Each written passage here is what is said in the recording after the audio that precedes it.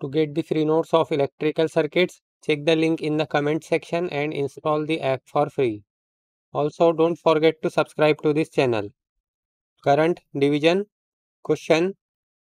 In a circuit, two 9 ohms resistances are connected in series to a parallel combination of two 2 ohms resistances.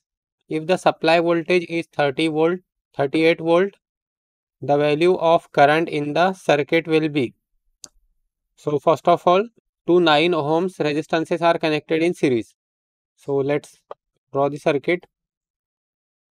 So this is 9 ohm resistance and this is also 9 ohm resistance. So this is 9 ohm.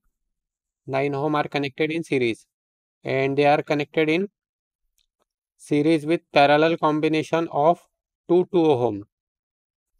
So this will be of 2 ohm. Also this will be of 2 ohm.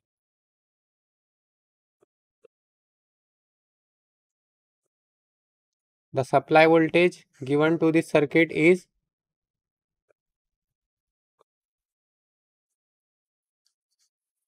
it is 38 volt. So this voltage source value will be 38 volt. 38 volt. We have to find the supply current.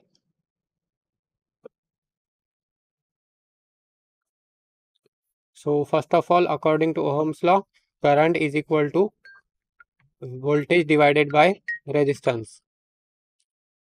The value of voltage is 38 and the value of resistance will be 9 plus 9.